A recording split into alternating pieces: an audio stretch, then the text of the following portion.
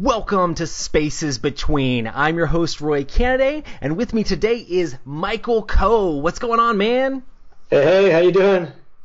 Doing pretty good. So if anybody doesn't know, Michael is the CEO of Gamelyn Games, who produces all of the tiny epic games, huge successes on Kickstarter, and also has a game called Heroes of Land, Air, and Sea, which I'm quite fond of as well. But yeah, Michael, how's it going? Oh, it's going great. Just actually today we spent a lot of time playtesting some of our new titles. So today was kind of a fun day where we just went through all the games that we have in development pretty much and just went through each one of them. So it was pretty cool. But yeah, things are going really well. Got some fun things planned. That's awesome. How early in advance do you guys start planning out for these Kickstarters? Because I'm sure they're a huge deal for you guys. Well, in terms of Kickstarters, we usually know sometime during the year we'll know exactly what we're going to be doing next year. Now that can fluctuate a little bit, but every year we do a tiny epic retreat where Scott Alms comes out, Ben Schulman, who does the graphic design for the tiny epic games, come out. Our team, we all get together, we meet up, and we rent a cabin that's up north here in Arizona. And it's got a nice little lakeside, so we can go canoeing and stuff. And we just have some good fun activities, but that's where we really kind of flesh out what the future is going to look like for the Tiny Epic series in particular, and kind of get that all mapped out. That's awesome. So you'll basically plan out the next year on your retreat there. Yeah, it's pretty effective. That sounds super fun. And you guys, oh my goodness, how many Tiny Epic games are there now? Well, so there's 10 core titles and 2 or 3 of them have expansions, so 13. But one Quest expansion. Where's my Quest expansion at? No, I'm just kidding. So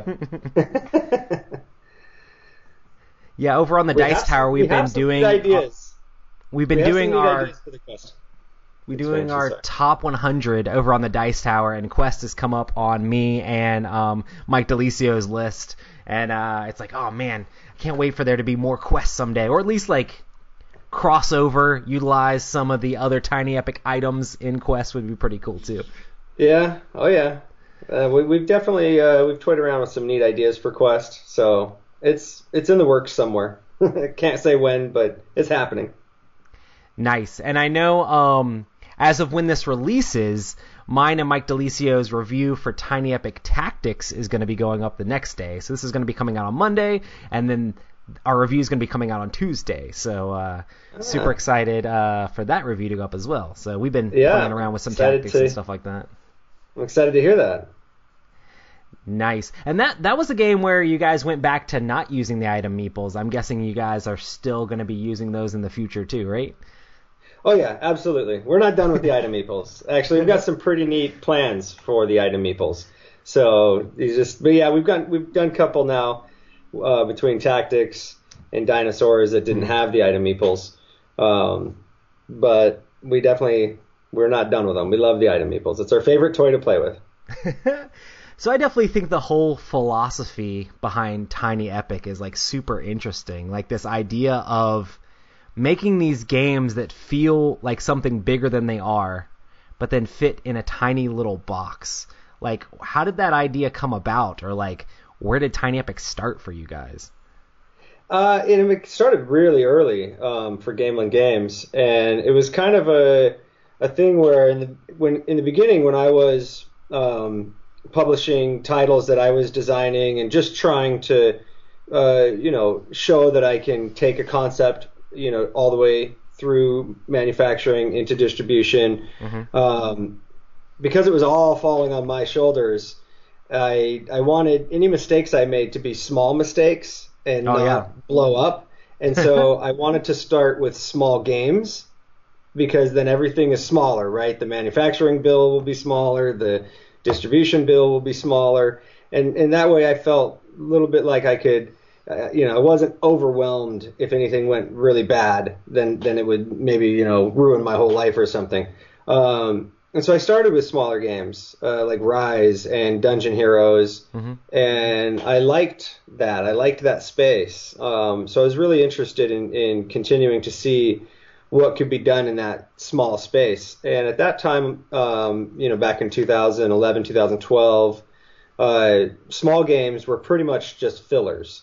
There wasn't really any games out there, maybe just a couple, but nothing, that was starting like a trend, for instance, of offering a lot of experience in a small game.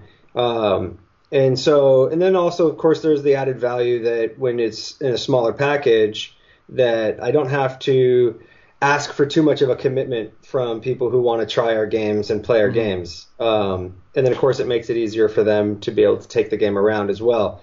So, but that's kind of where my mind was at and what I was interested in. And then when Scott Alms reached out to me with a game design idea at the time called Tiny Epic Planets, and I've talked about it before, but that eventually became Tiny Epic Kingdoms. But when I first printed that out and played it, I was like, this is exactly what I'm looking for. This is a small game, but it really packs a lot of punch. It feels like a full game. It's very satisfying in that you can develop strategies and pull them off, but it's definitely not a filler.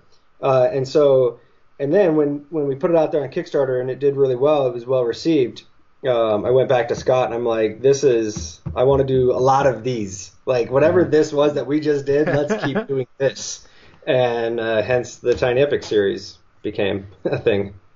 It's crazy because I feel like Tiny Epic is just such a huge brand now for you guys. And it's like people know in the board game industry, Tiny Epic, oh my goodness. And it's always interesting to see what you guys are going to do next and how you're going to utilize this. This is such a tiny space. I know in my previous podcast we talked before where you're like measure out each component, each weight, because you don't want it to go over the weight to be able to ship it out properly. And how do you fit all the stuff in the box? Oh yeah, I've been hit with that pretty bad. Where it was Tiny Epic Defenders, so it was the second one, and I didn't think about the weight as much, and we added a bunch of stretch goals, and sure enough, that came back and bit us pretty hard because we came in overweight, and that was tens of thousands of dollars extra in shipping. That was just because we were overweight by just a little bit. If I had trimmed out 4 cards, then we could have saved $10,000+. That's insane. But I was committed, obviously, and so I took it on the chin and then said, yeah, that's not going to happen again. So now we're going to make sure we weigh everything out and we're very meticulous about it. So it's just learning from the mistakes, I'm falling. Sorry. But Tiny Epic webcam. Yeah. But it's awesome. It's definitely interesting how much you guys are able to fit in there, and not just like gameplay itself. Like there's a ton of components in these games as well, and they take up a decent amount of table presence. Sometimes when you put it out there, it's like all of that came out of that little box. Yeah, components are a big deal to me. When I first started in the board game hobby, I came from the video game world, so I didn't grow up playing a lot of board games, and a lot of my attraction to board games was getting games for their components, and I was almost as compelled by the components as I was the mechanics, and so I've always had a spot in my heart for a game that's got really cool components, and I think that shows through our line. Yeah.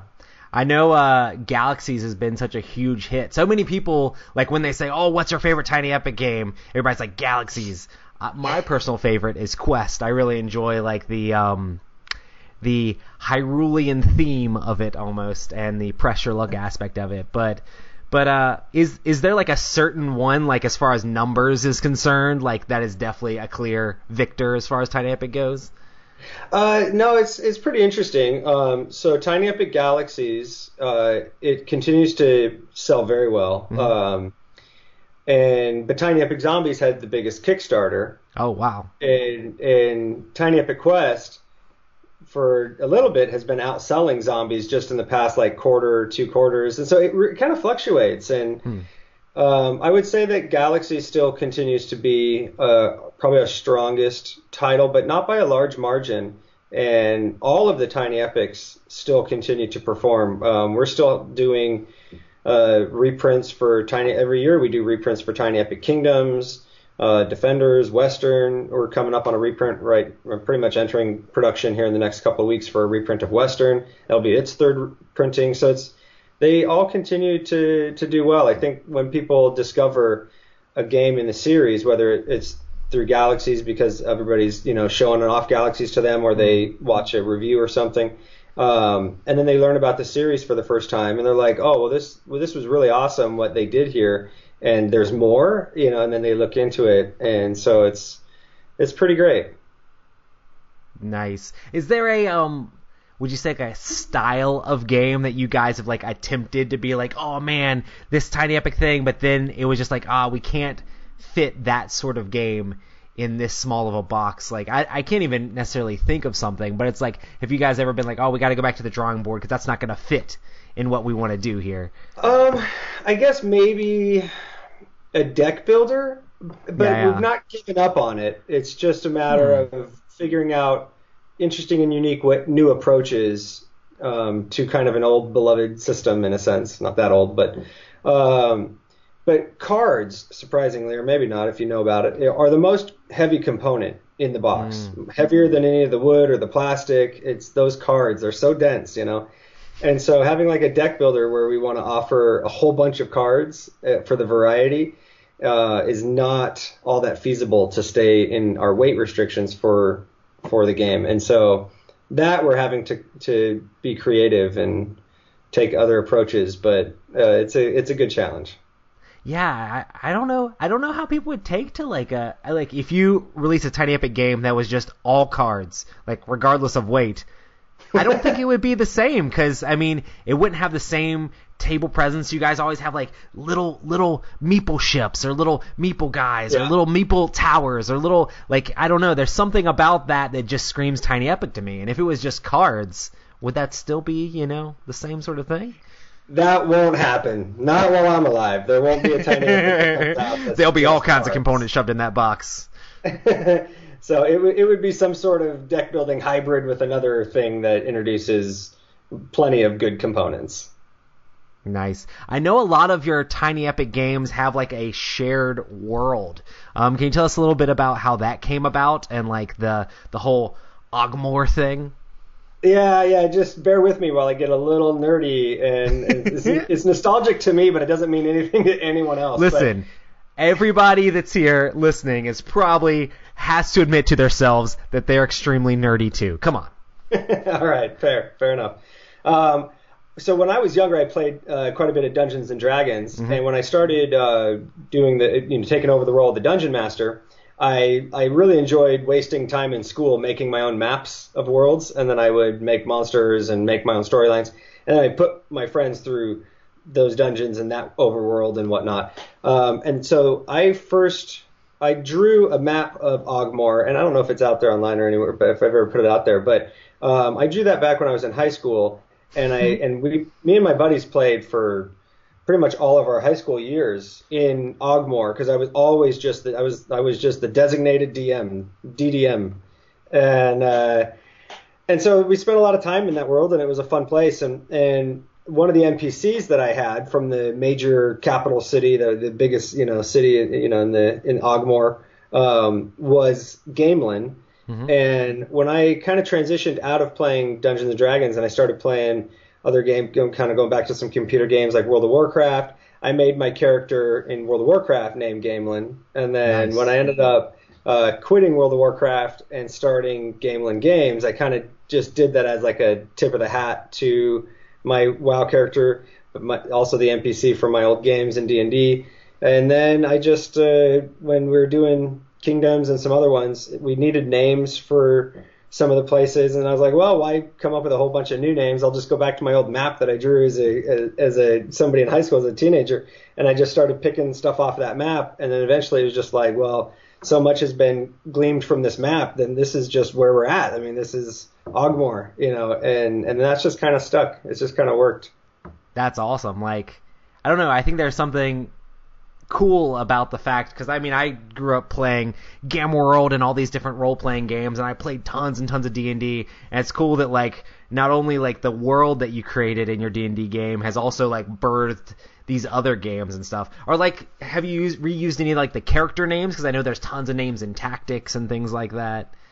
Yeah, so a lot of the character names are connected in some of the different games, or they're like if you get the Tiny Epic Defenders, the second edition has stories about some of the characters, and some of those characters are related to other characters that you may play in like Heroes of Land, Air, and Sea or Tiny Epic Tactics, or there's just some direct crossover of characters. The characters that came from my old D&D campaigns would be Gamelyn and Laylathar.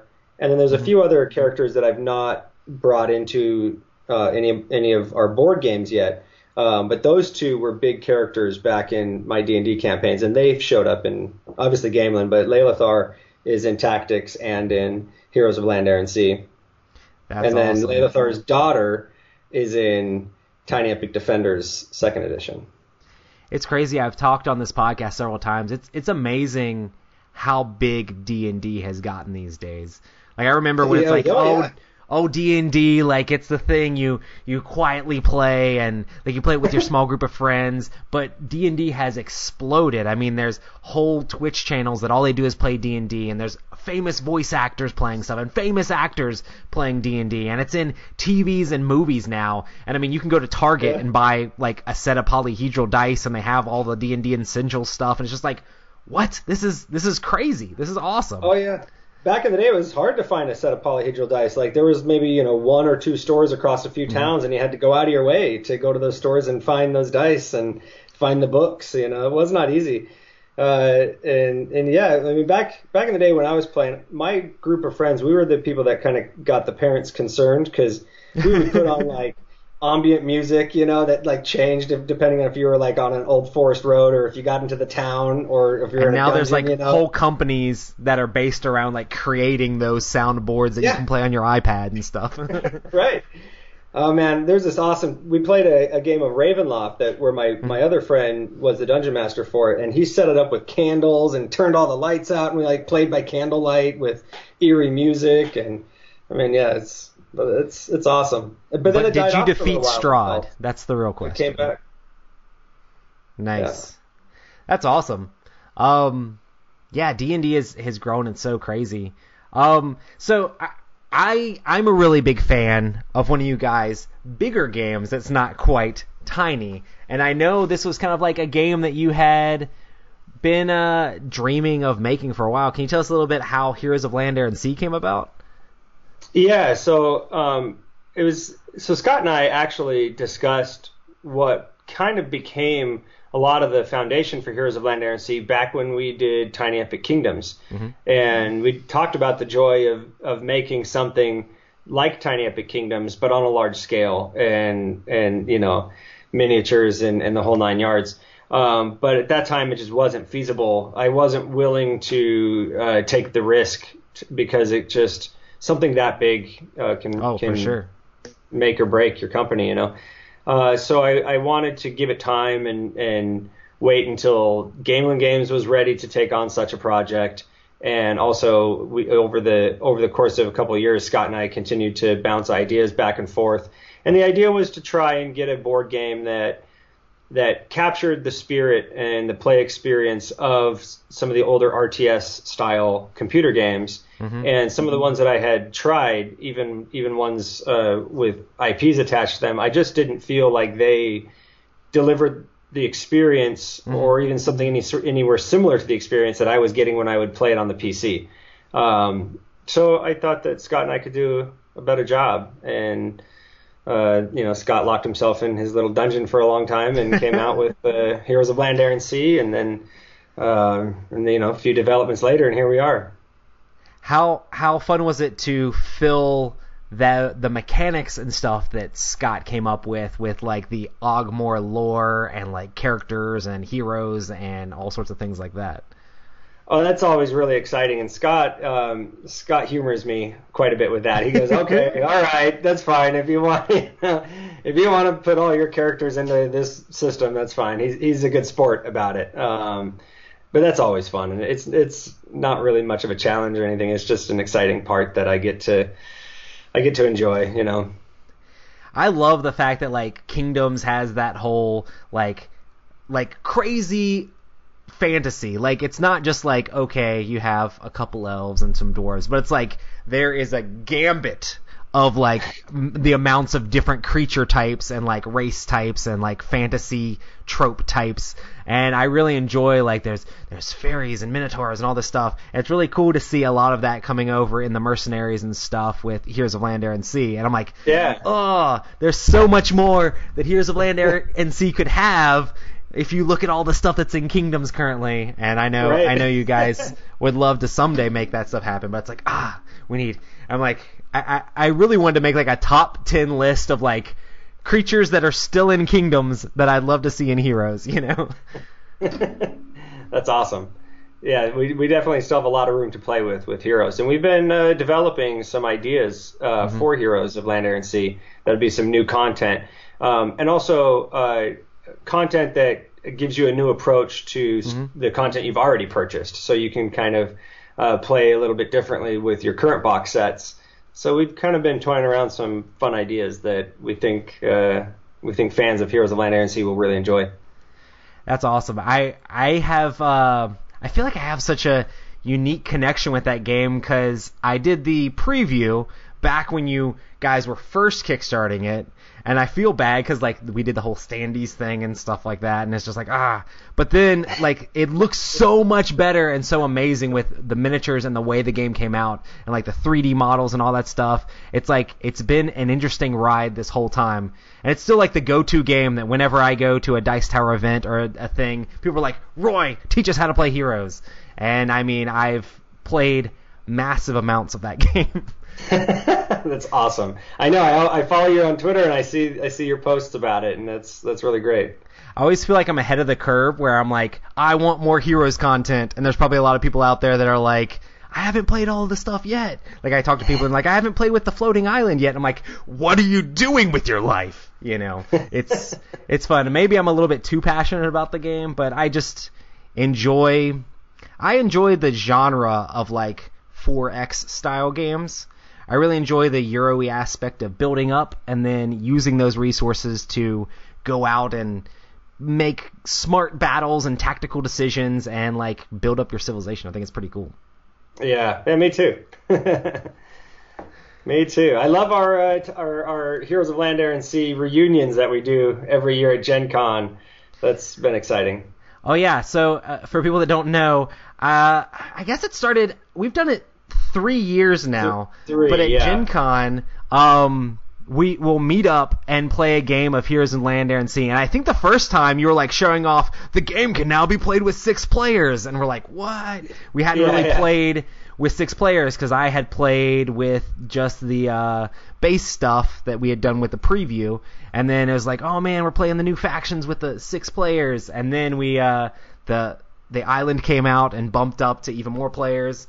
And I think last time we played with everything possible you could possibly put in the game. Yeah, it's like as much content as possible. That was wild. Which is super fun. And we play with the guys from Neverboard Gaming, which are super fun. They're great sports. And they're cutthroat. They definitely are cutthroat. But at least Tom and Wes are for sure. I don't know. I'm pretty sure Nathan's just as cutthroat as anybody else. Come on. His main mission is to just fly around and kill as many things as possible. Nathan leaves himself too exposed. He gets so excited to just wipe out the whole continent of people that he leaves his capital city undefended. Listen, sometimes it's not about actually winning the game. It's about messing up other people's day, I guess, for Nathan. Oh yeah, I can contest to that. I feel like when we play, it's always like head to head, like right there on the edge. It's like, it's always interesting because I feel like the first game it was like me, you, and Scott were like up there at the very head of the game, and like it came down to like somebody attacked you at the end. It ended up like lowering your score. Oh yeah, no, I got knocked out. I got knocked out entirely. Yeah, and then the next game, since I won that one, everybody's like, we're not letting Roy win. And everybody just dogpiled me. Oh, yeah. I think that was when the island first came out, and I'm like, I want to be birds on the island. And everybody's like, but I want a piece of that island, too. No, I think you beat me on a tiebreaker, right? And this was the last game. So we've played 3 times. The last game, we kind of like talked to each other like, hey, well, let's be nice to each other. Until the end, like you're sitting there trying to math it out how to crush me. And I'm just like, I think the alliance is over. Michael's trying to wreck me. Well, good times. I look forward to this year to see what happens. Oh, yeah, it'll be interesting. You better have some new content to at least try by then. Come on. Come on, right? At least a secret behind-the-scenes game, you know. Some pressure to have some new content. I just love games that give you, like, those experiences and those memories and stories that you can talk about, like, long after you've played the game. Like, I think a lot of these epic-ish games can give you those moments and memories when it's like, oh man, remember that time he did this or they did that or they backstabbed me in this thing. It's just very interesting the way that games can create those emotions. Yeah, if I had somebody like notating the game, you know, of Heroes of Land, Air, and Sea, they could definitely write a short story off of the tides of how the game went. And then you could take those notations and put them in your D&D campaign and it would go full cycle. Yes. That would be awesome. So this is when Nate got really pissed off and came up to the island to take out Roy and his bird folk. That's where the D&D campaign starts. You're just arriving on the island. Go. Or you're just playing characters that like are having to deal with all these wars going on around them all the time. Why are there wars? You know, because people are just warmongers in this area, you know. That sounds like a fun idea. So, is there a crazy fantasy race out there that you haven't added to Kingdoms or Heroes that you'd like love to see implemented into those games? Sure, yeah, like maybe little marsupials or something. Haven't gone there yet. We do have kind of a bug character in Tiny Epic Defenders, but that could be further explored as well. There's a lot. I mean, there's like tieflings and stuff. We haven't done that. We've done the satyrs in Kingdoms, but didn't really bring it over to Heroes. That'd be cool. I know some of the like race types are turned into mercenaries for Heroes. So, but it's still cool to see some of those. Their factions are just kind of hiding right now until they've built up their numbers, and then they'll come out. Oh snap! There's spoilers right there. So everybody needs to keep backing all of the Tiny Epic games so that Roy can have more Kingdoms eventually, and Michael can continue to make or Heroes eventually, so Michael can continue to make Heroes. Now we've done like demons, kind of like Balrog kind of things, but we've not done any angels. We don't really have any. I mean, we have like the Valkyries, but they're not quite like a angel kind of faction. So there's still quite a bit. You have all kinds of stuff in Kingdoms too. There's like Yetis and bears and pig folk. I mean, there's like everything in there. Yeah. And I'd still love to see. You're gonna have to get excited about Tiny Epic Defenders because that's the continuation of the story from Kingdoms, and there's even more new kind of nuance fantasy tropes in Defenders that aren't in Kingdoms or in Heroes of Land, Air, and Sea. So really, Heroes of Land, Air, and Sea needs to just pick from Kingdoms and Defenders until we've visited all of them. Oh man, I need to go back and explore all the stuff in Defenders too. I really like the items in Defenders as well. That's one of the things I thought is really cool is how you guys have utilized the item meeples in these games. Yeah, we got Tiny Epic Mechs was a ton of fun. I mean, just the whole idea of putting your item meeple into a plastic mech suit, that was really exciting. That was a lot of fun to make and to see it come together and to see the final product.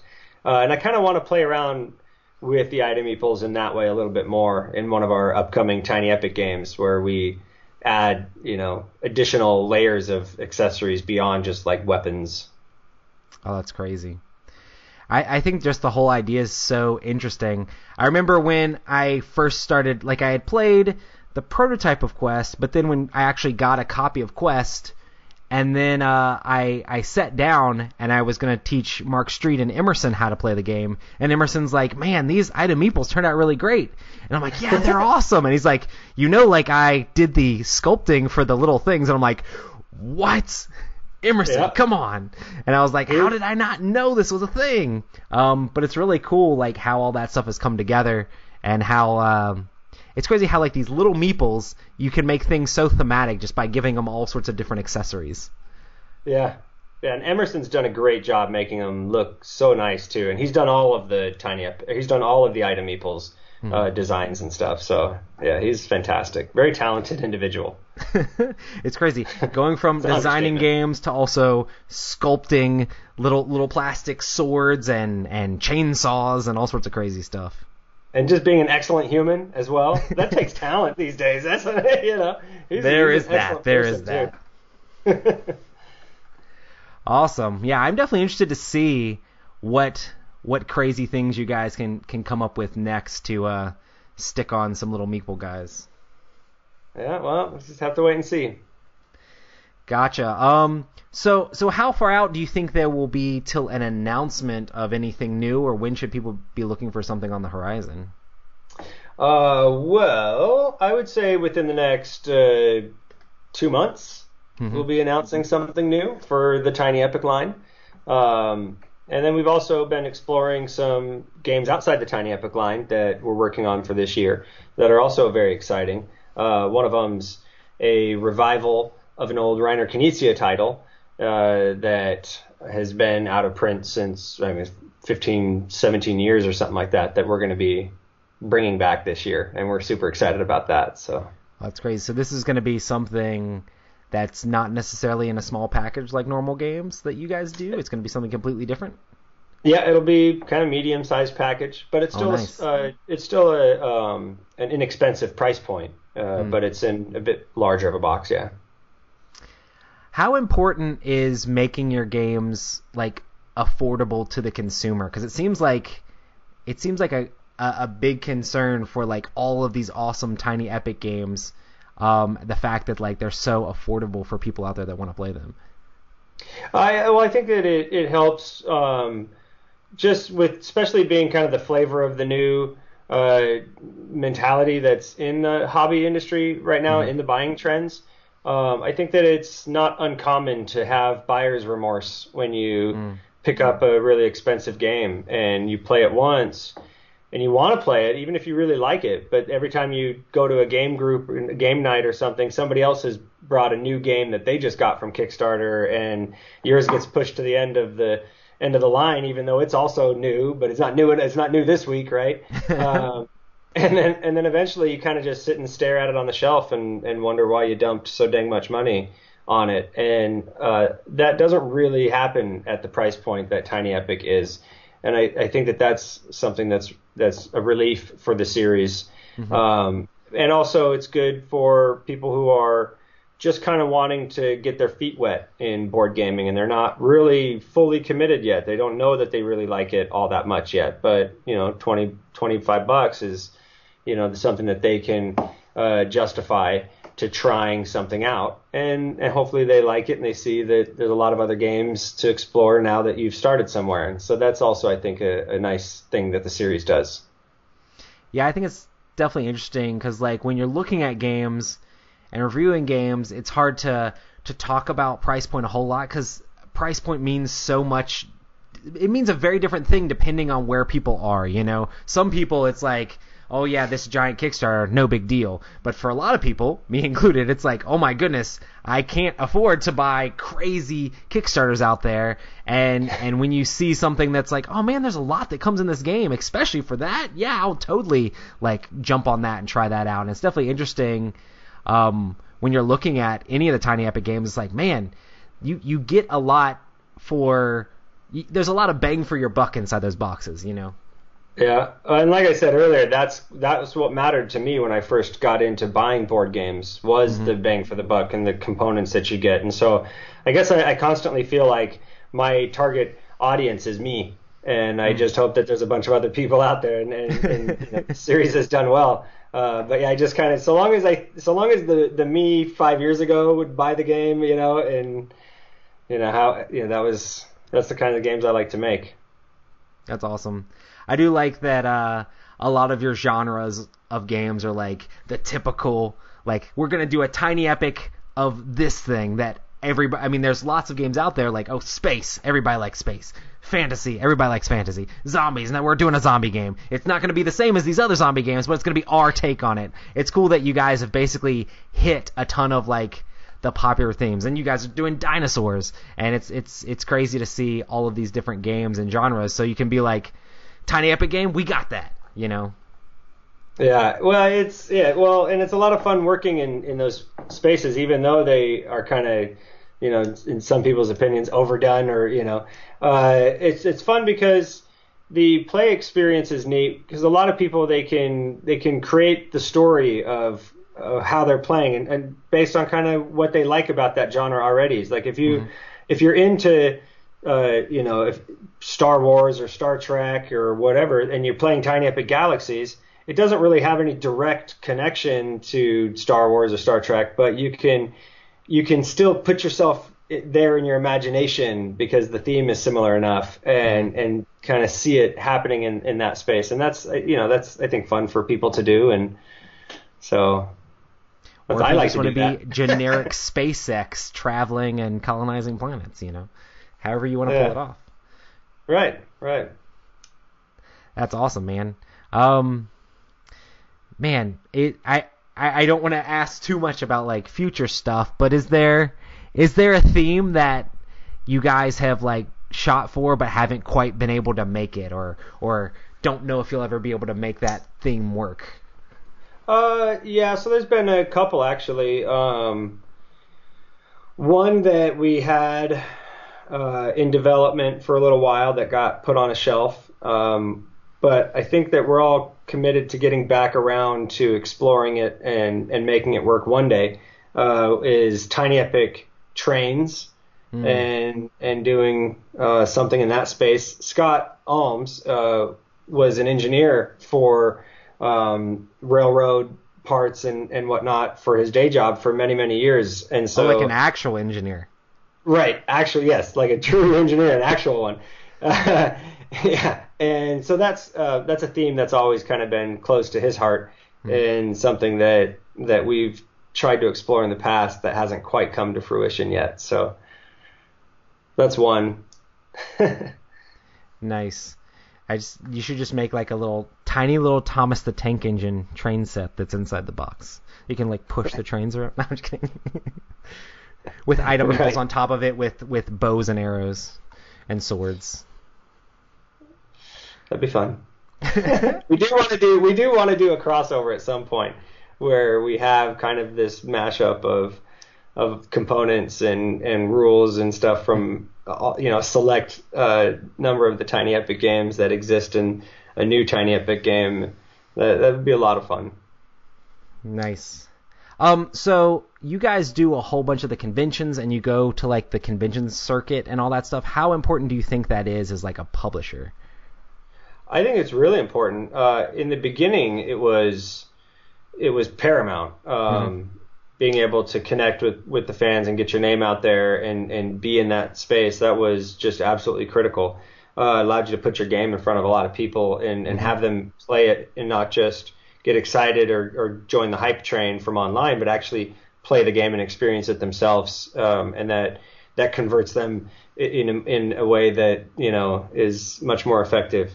And it's still very important to continue to be out there. You know, the industry is growing tremendously, and so every year these conventions are growing tremendously. So there's always, you know, thousands of new people.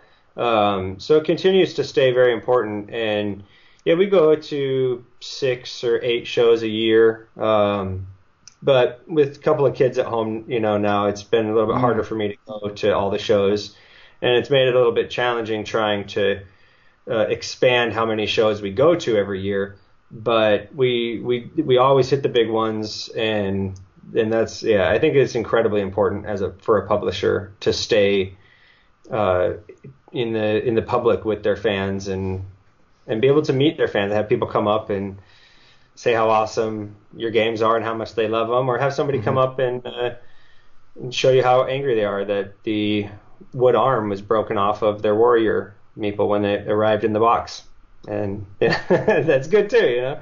But it's we've had, you know, a few of those, but that's good opportunities to to turn a negative into a positive, and sometimes that's what you get to do by being out there in public at the show.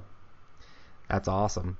Yeah, I mean, for me, we do board game media here at the Dice Tower, and just having our own booth and doing all that stuff and connecting with like the fans and the people all around is like the main reason we do it. I mean, it's not, I don't know how many people we sell on the Dice Tower that aren't already fans of the Dice Tower, but it's awesome to see people that already are fans of the content to come up and be like, have a place to see you and be present. And I'm sure it's the same way with publishers. It's like, we're out here, we're making this game, we're doing this thing, you know.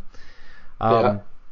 You guys have been doing Kickstarter for like a really long time. Do you think the Kickstarter like marketplace has changed over the years? It's like back in the day, Kickstarter was like this fresh new thing, but now it's like so many companies from big to small companies are on Kickstarter. Yeah, I mean, it's changed drastically. So there are some things that are still very much the same about Kickstarter, like the stretch goals and whatnot, but it has definitely changed. Back when I did my first Kickstarter in 2011, I think the highest funded game at that time was Alien Frontiers at like 30-some thousand. And that's the best board game. And now, if somebody made 30-some thousand on Kickstarter, people be like, utter failure, you know? But it has definitely changed a lot. The marketplace is much bigger, but the buyers have become more discerning. And I think that in some ways it's more challenging for beginners to get noticed now. There's a lot of just gigantic projects that are out there that they have, funding and money from previous projects that they can put into their marketing materials to spruce up their page and make it look nicer. And, some of these things that the newer Kickstarter creators don't have access to the kind of resources for that. And back in the day when it was kind of first started, that was okay because it was kind of a level playing field. That's changed for sure. And, I think that also certain expectations of creators from the backers have in some ways gotten looser, but in other ways have definitely gotten tighter. So... Yeah, it's definitely interesting because it's like before Kickstarter used to be like the place to like, oh, we're going to kickstart this thing. Now it's like, no, this is just how we make board games. And there's so many amazing games from the industry come through Kickstarter. But I feel like if someone ever wanted to like start up a publishing company or wanted to start up and make their dream game come true, it'd be hard to pull off without having... Like it's definitely not nearly as easy as it was. And even as like if someone wants to design a game, they would even pitch their game to publishers so that now a publisher would take it and kickstart it themselves. It's like you want the big name to be able to show off the game because publishers have a big following on Kickstarter. Yeah, absolutely. Yeah, it's interesting that way. And, I think starting new right now would be quite tricky, but it's happening. There are projects that come out, not infrequently, where it's their first project and they strike gold with with a certain fan base and boom, it blows up. But it is harder and harder to do that these days. One of the things that's interesting that's changed about like the expectations for stretch goals in Kickstarter is that in earlier years, it was, and this is something that we really embraced with our Tiny Epic games, especially Kingdoms and Defenders, and was taking community suggestions and running polls and doing that for adding new factions and changing the game in pretty meaningful ways based off of the feedback of the Kickstarter community, and that kind of being a regular thing. And and I've said this before, but every Tiny Epic game has been made better through suggestions from the Kickstarter community. And that's still true even up to our most recent Tiny Epic with Tiny Epic Dinosaurs. But in the older days, that was more significant. It was more present, right? And that was kind of what people wanted and what people expected. And now it's like, it's kind of swapped where people want a little bit more preparation. They want the game to be a little bit more complete because they want to trust that when you give them an estimated delivery date, that you mean what you're going to say. I think there's been too many campaigns that have burned the fans by adding things on and then ultimately not delivering on time or not delivering at all because they got too excited and just absorbed too much ideas of stretch goals and kind of just went wild with it. So now there's definitely an expectation for a finer balance between that. And we don't get quite as many suggestions as we used to. And we get people that come up and say, I want my publishers to have had all of this thought out before going to Kickstarter because I want, it to have had ample development time. I want for the factory to have said that, yes, they can actually make what you're promising us on Kickstarter. And they want that comfort now. And so it's evolved that way. It's kind of interesting because, like, back in the day, it was like when you're kickstarting, it's like you're becoming like a backer of this project. You're part of this project. We're going to get like input and feedback, and we're going to show you like what we're working on behind the scenes and all that stuff. And now these days it feels like people feel like that's almost like sloppy almost. It's like, no. You need to have the game ready and done and show us like the perfect representation of the game and then deliver exactly that, It's like you have to have every single thing done up front. You have to have this flawless campaign with amazing unlocks of miniature after miniature, that sort of thing. And it's just hard. Like, oh my goodness. That's so hard to do too. It takes a lot of planning and, what way do you go about it, right? And yeah, it's interesting. It's almost like you need a Kickstarter to fund your ability to make a Kickstarter. No, I'm just kidding. That would not work. Kickstarter for this. Listen, I need to do graphic design and all this design work for my Kickstarter. So hey, if you guys could, you could do a GoFundMe for your No, never mind. That's a terrible idea. I know you guys do trips like once a year to China and to see all the manufacturing and how your games are done and try to like figure out the best way to like who to work with and the best way to get great deals on putting the game together. Can you tell us a little bit about that process? Yeah, so we go we've been going once a year now for the past few years. Last year went twice. And in the beginning it was a matter of trying to find different factories that we could meet the team that was going to be behind making the game and kind of jive with them and then also shop around for the best price because you really do get different prices if you're standing there in person with a quote request than if you're emailing it from the United States. You get a little bit of a different price. And also lately, a lot of the reason why we're going back still is it really cuts down on the amount of time when you're going through like the color proofing and the physical proofing process for the game. If they send us something and it takes a week to get to me and I check it out, I reply, a couple days later, they're like, okay, we'll make those adjustments. And then they send it, and it takes another week, a week and a half to get to me. And if we have to go back and forth like that for 3 or 4 changes, that's 5 weeks, Whereas if I'm at the factory for 3 days, when you're there in person, they really they treat you well, and they get working on your projects while you're there because it's that important. And so we'll meet in the morning. And they'll show me something, and I'll be like, no, we need to change this a little bit. And they may have it changed already that afternoon or the next morning versus a week and a half.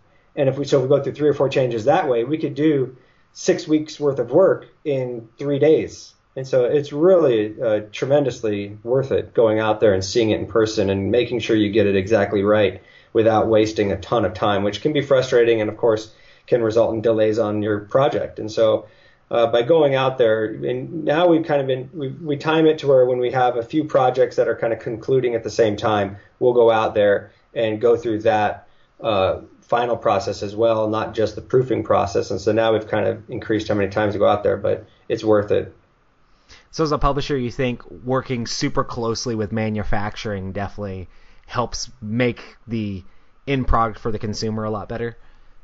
Yeah, well, and I think that's most important. I think, as a publisher, that's your whole name and your reputation and your brand. It's all tied to that final product that your customers get to have and enjoy or not enjoy. And And so that's the most important part, is how that is the kind of the integrity, if you will, of that product. And so by going out to China, I can be much more meticulous and really focus in and make sure that it's done right. That's awesome. And I'm sure it's cool to like see exactly how the product that you're sending is actually like being put together and manufactured. It's like, oh look, they're making item meeples and they're doing this and that, and sometimes you'd be like, oh, this is not the latest update. Did you get the newest update on that card? We replaced the text on that one, that sort of thing. I've been there, yep. Been there. Where I'm like looking at the card at the factory, and I'm like, wait a minute. And I get on my phone, I'm like messaging Ben Schulman back in the United States. This needs to be changed immediately. Can you give me this file tomorrow so that they can print off a new one for tomorrow? And yeah, it's priceless, really. I'm sure the graphic designer loves when they get those phone calls. Yeah, it's neat when you just see piles, stacks and stacks of your games, or you watch them coming through, because the box of the labels, and then they got this big machine where they punch kind of the box down onto the label, it sticks it around it, and then the other arms kind of lift it up, and this is really cool. Yeah, that's one of the things that I'd love to see more board game content on, is like the actual manufacturing of games. I think it'd be so cool to see a lot of that behind the scenes of like from beginning to end of like, this is how the game was put together and made. It's super interesting. Well, if we had like a Mr. Rogers' Neighborhood, he could take us on a little factory tour of a board game. We need more of that. Yeah, for sure. Awesome, man. Well, I think we're right here at an hour for this interview. So if there's anything if anybody would like to learn more about Gamelyn Games, or know where to find some of your stuff, or be able to see like more of the games you guys put out, where can they find that? So they can check us out on our website at gamelyngames.com, or they can Google Tiny Epic, and it'll pop up, or Google Gamelyn Games. Check us out on Instagram at Gamelyn Games, Twitter at Gamelyn_Games, and of course Facebook at Gamelyn Games. Awesome. Well, I look forward to our future Gen Con showdowns, Michael, and it's definitely been a blast having you on the show. Well, thanks a lot, Roy, for having me, and take care. Awesome. Thanks so much. Bye. All right. Bye-bye. Thanks so much for watching another Dice Tower video. If you enjoy our videos, subscribe to the channel for more fun, comprehensive board game coverage. Also, consider joining us at one of our events. Come to Dice Tower Retreat, a small, intimate gathering where gaming is king. Join us for Dice Tower Cruise, the largest board game cruise. Attend Dice Tower West in Las Vegas for gaming fun on the West Coast, or Dice Tower East in Orlando in sunny Florida. Dice Tower Conventions, the friendliest gaming conventions on Earth. I'm Eric Summerer, and you've been watching The Dice Tower.